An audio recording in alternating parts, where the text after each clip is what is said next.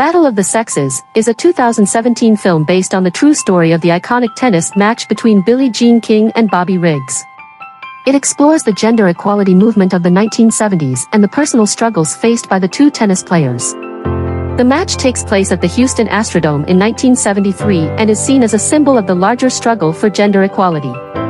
Through the film, it explores the personal journeys of Billie Jean King and Bobby Riggs, highlighting their motivations, fears, and the impact their roles play in the broader social context.